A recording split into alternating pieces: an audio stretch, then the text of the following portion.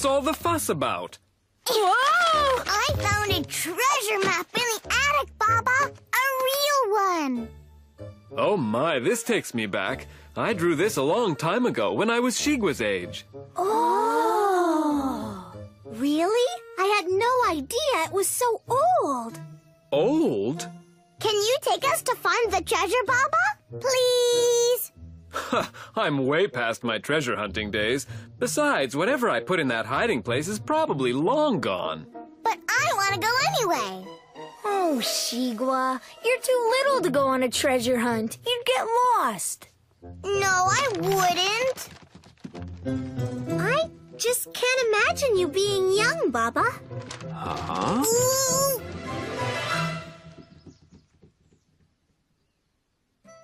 Tell me the truth. Do I seem old to you? Of course not. Your coat is almost as shiny as the day I met you. Almost? I really wish Baba would take us on that treasure hunt. Should we ask again? Not now. We're fixing this old kite. You want to watch us fly it? I always have to watch. Why can't I hold the string? You're too little, silly. That's not true. I'm not a baby anymore. Shigwa, time for your nap. I can't wait to grow up. Do I really look this old?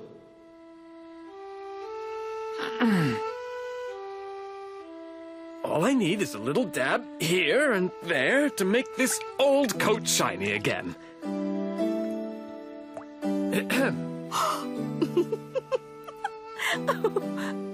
Notice anything?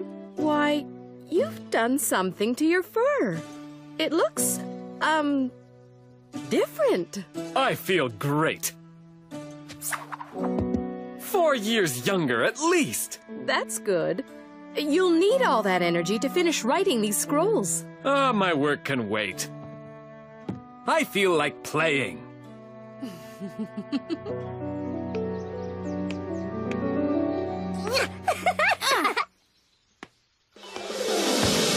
Kick it over here, you show-off!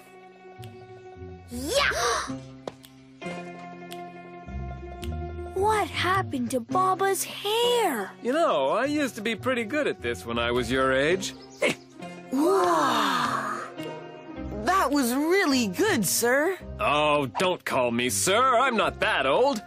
What do you say? Are you up for a game? I don't know, Baba. We play pretty hard. What? You don't think I can keep up? Not bad, huh? Ow.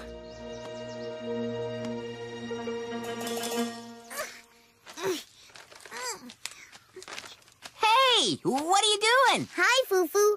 Sagwa and Dong was kind of stuck. I'm going to get it down. Hey, I'll fly up and knock it loose for you. No, it's a grown-up job. That's why I want to do it all by myself. Ooh. I think it's coming loose. Whoa! Wait, I got you. I've seen lots of backflip kicks before, but never followed by a landing on your head. I'm so embarrassed. Okay, who's ready for... more? What about the scrolls, Baba? Yeah, shouldn't you be getting back to work? Who wants to spend the day working when we can spend it playing? Ow. Who am I kidding? I'm not a kid anymore. Heads up! Huh? Ooh. Look, Papa. I got Sagwa's kite down from the tree all by myself. With just a little help from the wind. Pretty grown up, huh? Now can we go on the treasure hunt? The treasure hunt. Of course we can. What a fun idea. Are you sure you feel up for it, Baba? Are you kidding? I've got my second wind. Leader, I'm the leader. I get to go first. Fine with us. Yes, I remember. Frog Rock. See? That means we're on the right path to the waterfall and the treasure. I'll fly ahead and survey the area. Okay, troops. Keep in line. Follow me!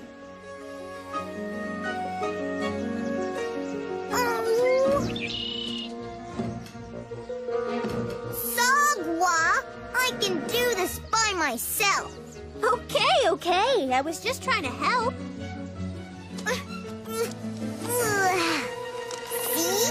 I did it! Hey, wait for me! I'm the leader, remember? Hup! 2, 3, 4. I'm bored. Are we there yet? How should I know? I don't even know where there is. Hey, you guys want to learn a neat trick?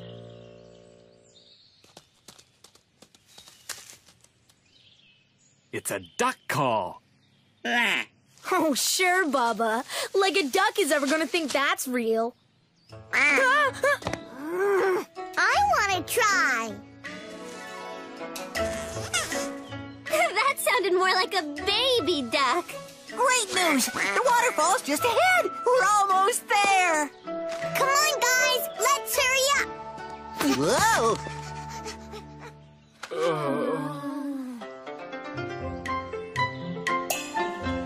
This is definitely the place. The treasure's down there, inside a tree. If you're going to stay leader, you better get in front of them.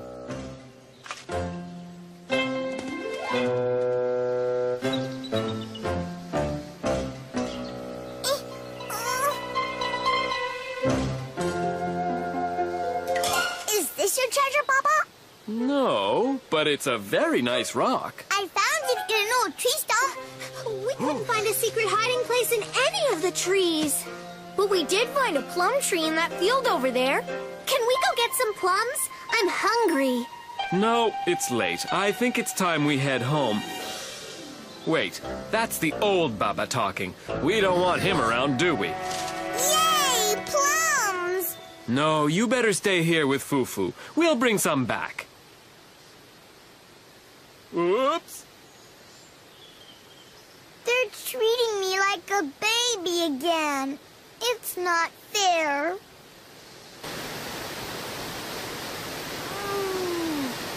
Fairies! I'll show them I'm grown up. Maybe this isn't the best idea.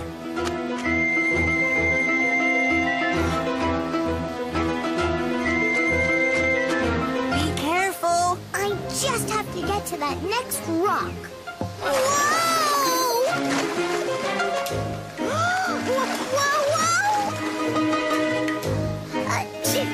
I'll lift you up! No, I'll get out by myself. I better get some help! Fast! This was a lot easier years ago. A little help! Over here!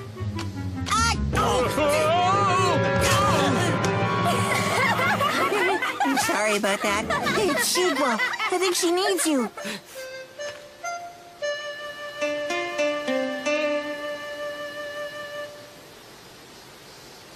I can get to her, Baba. No, Dongwa, I need your help.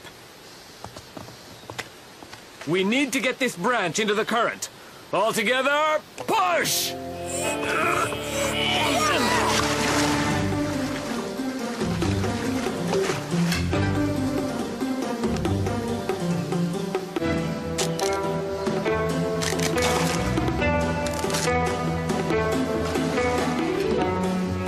It's all right. I'm here. What are we going to do now, Papa? Don't worry, we'll still manage to get down. Hang on tight to me. See? Everything's okay.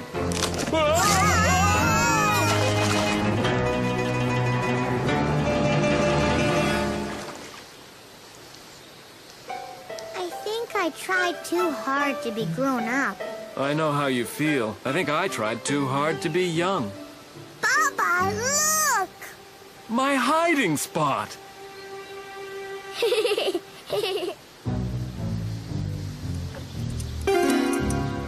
When I was your age, I couldn't wait to grow up too.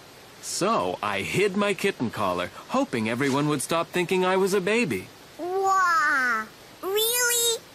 When you're ready to take off your collar, you now have a special place to hide it too. I don't think I'm ready to do that yet. No need to rush. But I'm proud of how you tried new things today, like being the leader. That's exactly how you do grow up. And you know what, Papa? Quacking like a duck is a good way to act like a kid.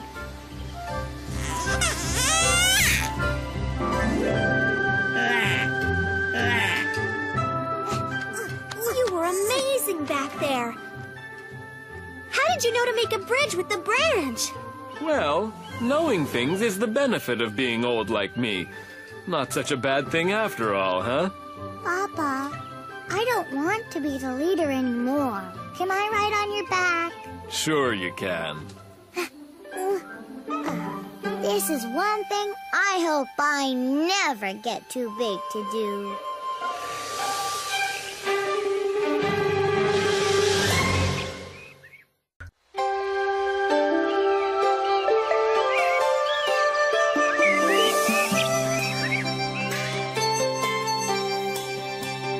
Wow, Sagwa, that's a beautiful flower.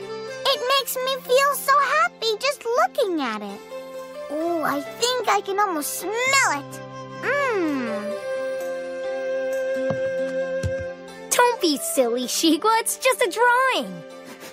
And by the way, it smells like paper and ink. Well, I still think it's beautiful. Oh, come on. You gotta be kidding me. It's just a picture, and not even a good one at that. Dongwa, stop it!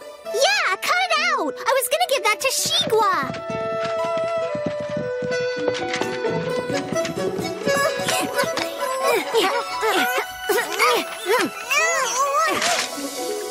Oh, my beautiful flower. It's ruined. Look what you did. Hey, don't blame me. You guys ripped it when you tried to grab it. We did not. Oh, yes, you did. My beautiful flower. What's all this noise about? Dongwa made fun of me when I said how beautiful Sagwa's painting was. Yeah. He said it was just a picture and that it was ugly. I did not. Yes, you did. And then he ripped it. I did not. I'm surprised that you didn't see the beauty in Sagwa's drawing. But it's only a silly old picture. A picture is not silly, and it can make people feel many different emotions. Art is very powerful. Now this is powerful. Yeah! Well, yes, it is. But that's a different sort of power. Huh? Well, perhaps I should tell you the story of one of your most powerful ancestors ever.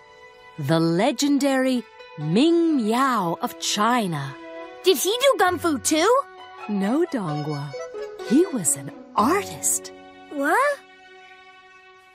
Once upon a time, there was a young cat named Ming Miao who had a great talent for drawing. But more than just being beautiful, Ming Miao's paintings had an incredibly magical quality. His drawings actually came to life. Whatever he drew became real. Ming Miao had a very good heart, and so he only drew good and beautiful things.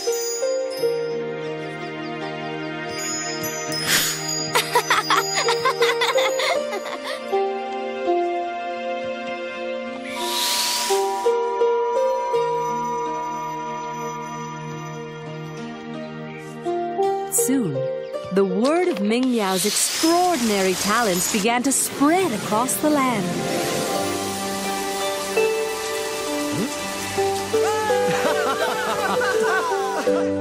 Cats and people from all over the countryside flocked to see his paintings and drawings spring to life.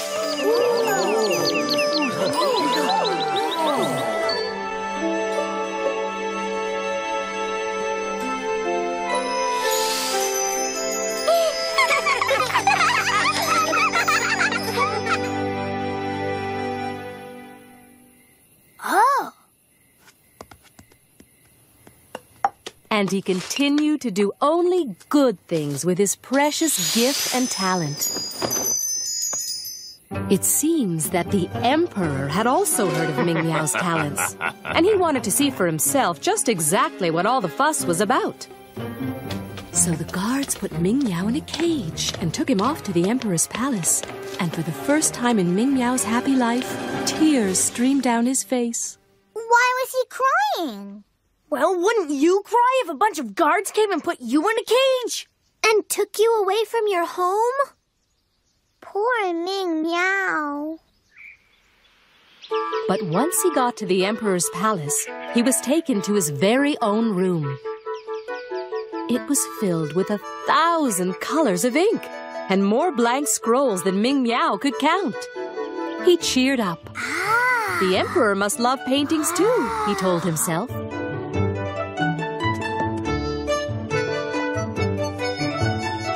He continued to paint his lovely, magical pictures.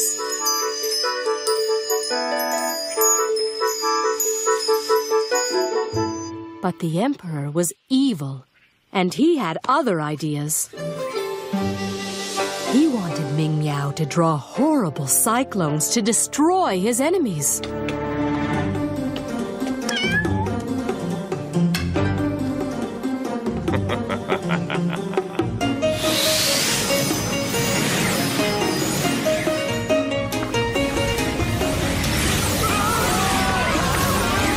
And that wasn't enough. Even bigger sandstorms to blind his foes. Once the evil Emperor realized the tremendous power of Ming Miao's drawings, he could not stop himself. And he forced Ming Miao to draw one horrible catastrophe after another. Lightning, firestorms, floods, even sharks. Sharks? Yes, even sharks. But Mama, how could it be that Ming Miao was forced to do such evil things? Yeah, what an awful end to such a great story.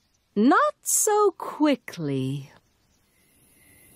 Ming Miao did not want to draw these evil things, so instead, he had to come up with a plan to distract the Emperor. He drew a fantastic sailing ship for the Emperor with tall masts and gigantic sails. The next day, Ming Miao presented the drawing to the Emperor, who oohed and awed over the magnificent ship. And right before the Emperor's eyes, the incredible ship magically began to come to life. As it sailed through the air, the ship became bigger and bigger. Well, as you can imagine, the Emperor was amazed. He could not believe his eyes. My, said the Emperor. With this fine vessel as the flagship of my mighty navy, we will never again lose a battle at sea. And so, the Emperor boarded his new ship. The Emperor was so taken with the ship's gigantic sails that he failed to notice that Ming Miao had not drawn a rudder, a ship's wheel, nor any other way to steer the ship. No, the Emperor was so greedy that he could only admire the vast size of his amazing new ship. And of course, he couldn't wait to take it out to sea.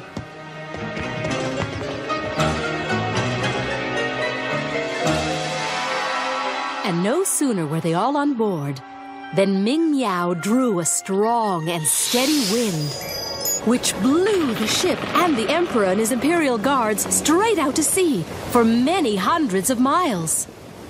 Now, as we already know, Ming Miao was good and not cruel and evil. So he had drawn fruit and vegetables and food and drinking water on the ship, so the Emperor and his guards would not starve. And several hundred miles offshore, Ming Miao drew a lush island which sprang to life right in front of the ship. And that is where the Emperor and his imperial guards landed. And after they had landed on the island, Ming Miao drew a gigantic ring of rocky reefs and shoals around the island so that the emperor and his guards would never be able to leave.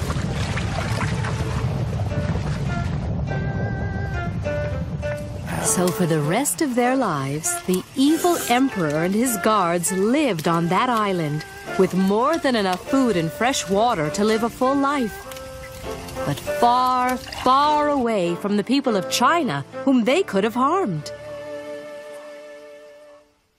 What happened to Ming Miao? Well, that's a very interesting question. I suppose he could have remained at the emperor's palace where he could have ruled China, couldn't he? Mm-hmm. And he could have used his art to control the people. No, Ming Miao would never have used his art for evil. He would have never done that. My goodness, Dongwa, you have been paying attention. And yes, you're right. Ming Miao would have never used his art for evil. Instead, he returned to his home. Back to this very village, where he continued to draw only good things. And where he became the official cat calligrapher to that province's magistrate. Just like us! Well, yes. How do you think we learned to write and draw? It's been passed down from generation to generation ever since Ming Miao, all the way down to the three of you. So you see, a picture can be very powerful. Yeah, but mine don't come to life, and neither do Sagwa's or Shigwa's. But they still have power. Was that really a true story, Mama?